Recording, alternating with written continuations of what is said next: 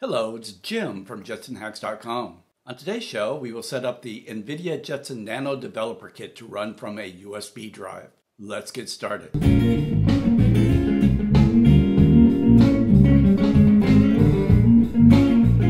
There are a couple of reasons to use a USB drive over the built-in micro SD card. The first reason is speed. USB drives are much faster than SD cards. The second reason is reliability, as SD cards tend to have wear issues with extended use. If you have applications which require a lot of disk use, you should really consider using a USB drive. Here's a little explanation of what we are going to do today. In order to run the Jetson Nano from a USB drive, we are going to do what is called pivot the root.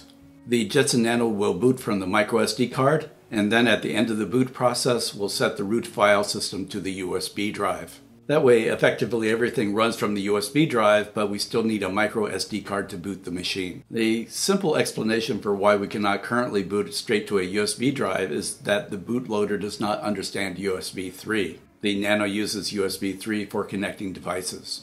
If I gave you a more technical description, then I would end up having night terrors for a week. Suffice it to say, it no work right now. Here's a selection of USB drives. This is your typical thumb drive. Just up front, thumb drives are not a good candidate for this method as they do not have good wear characteristics. This is a hard disk drive. This one's about 2 terabytes. It's probably the most reliable over a long period of time. This is a SATA SSD. This one's about 256 gigabytes. This will require a special adapter to go to USB. It looks like this. I'll leave a link in the description below to all these devices. And then finally, here's a USB SSD. This is the one that we'll use for our demonstration. This one happens to be about 500 gigabytes. It's a little hard to tell from the camera. This one is the thickest, this one's in between, and this one's the flattest. In this video, we're using a 500 gigabyte SSD. You know how we love our GBs. This is a 4-step process. The method is pretty much the same for any given USB drive choice. The first step is to download, compile, and install the kernel to include some extra firmware. This is a mandatory step which allows the kernel to handle the bootloader handoff to the USB drive. The second step is to format and prepare a USB drive for installation. The third step is to copy the contents of the root file system from the micro SD card to the USB drive. And the final step is to modify the external Linux configuration file to tell the Nano to hop over to the USB drive when it is booting. Okay, our first step is to download, compile, and install the kernel. On the JetsonHacks Nano account on GitHub, there is a repository named root on USB. Let's clone that repository, grab the repository address,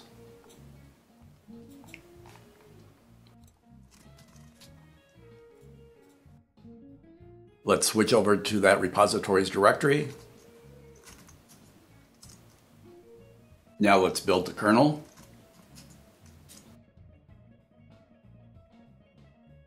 This will take a while.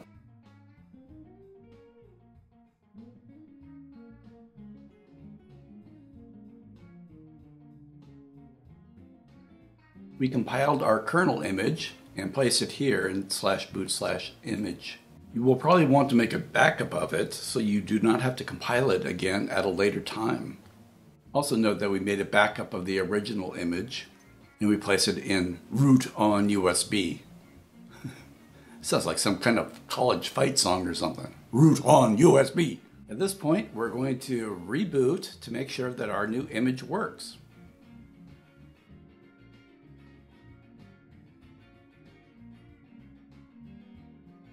Will miracles never cease? It looks like it worked. Okay, let's open up a terminal.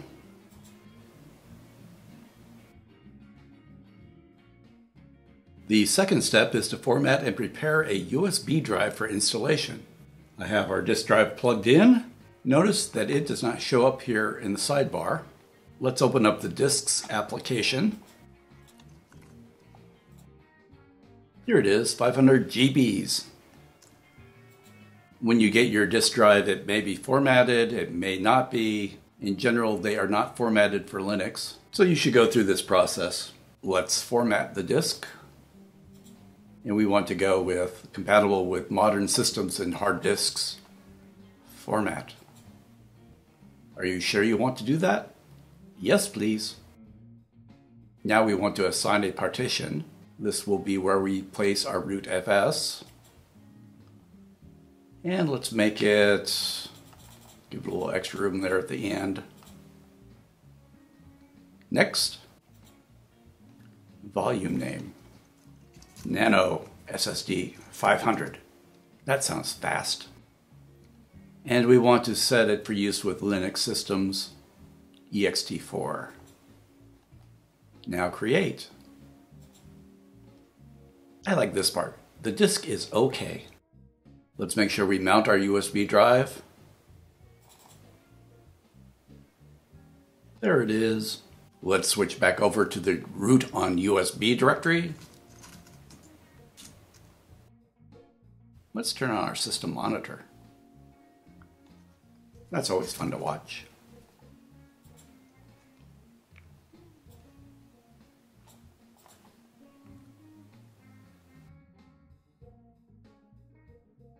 We are now on the third step.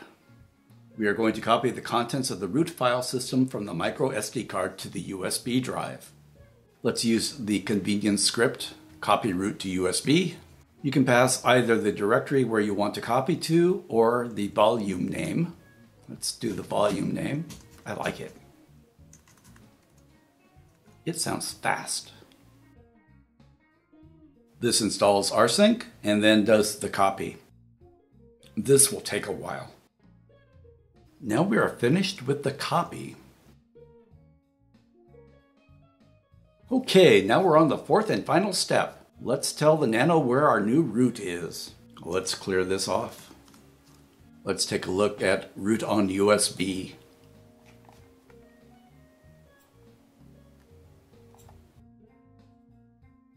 You can see in the repository that we have a sample extlinux.configuration file. Let's open it up.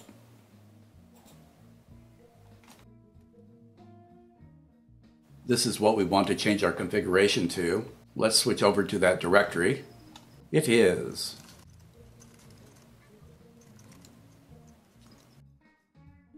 Let's make a copy of this.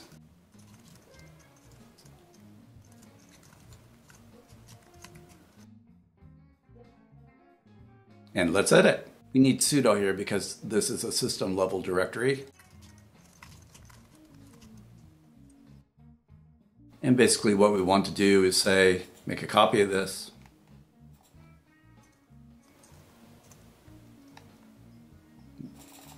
We'll call this SD card. And our primary one we want to change from booting from the SD card, which is this, to the Nano SSD 500, which is SDA1. Make sure we save this. Close it.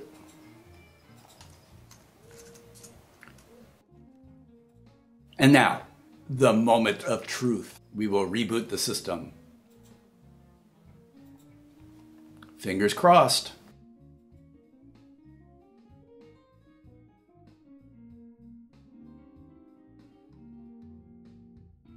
Desktop City. Uncross your fingers. What's wrong with you? This is science. And now you can tell that we are on the SSD because the SD card is here. And our home is here. Free space, 440 gigabytes. If you have issues when you reboot the system, you may need the serial console to help you debug. I'll leave a link up here.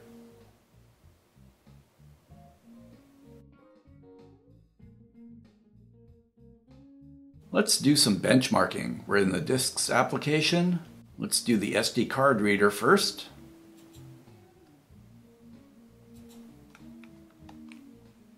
Start benchmark. Start benchmark.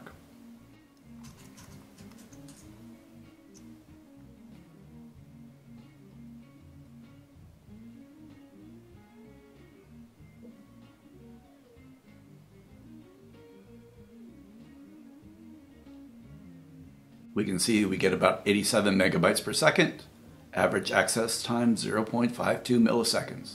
And here's a USB hard disk drive. It is not formatted as Linux. Let's take a look at it.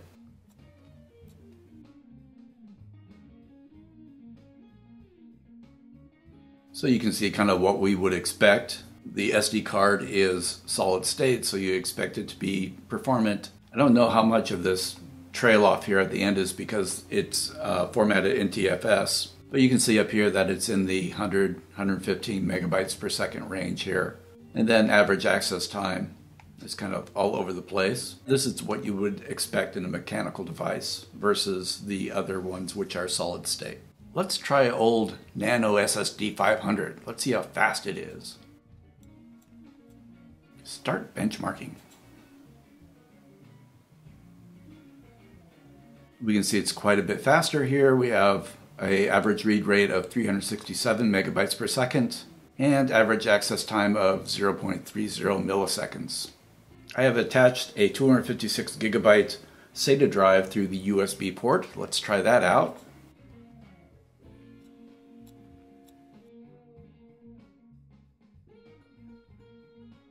So it's about the same. When we look at the solid state drives, they are limited to the bandwidth of the USB 3.0, which is about 5 gigabits per second. There you have it. Now you're running off the USB disk drive. If you like this video, give it a thumbs up. And if you have not already, please subscribe. Thanks for watching.